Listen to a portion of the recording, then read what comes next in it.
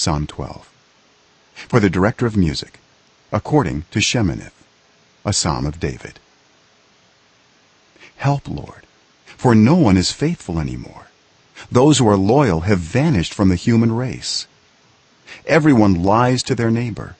They flatter with their lips, but harbor deception in their hearts.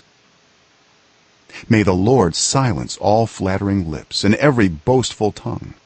Those who say, by our tongues we will prevail. Our own lips will defend us. Who is Lord over us? Because the poor are plundered and the needy groan, I will now arise, says the Lord. I will protect them from those who malign them. And the words of the Lord are flawless, like silver purified in a crucible, like gold refined 7 times.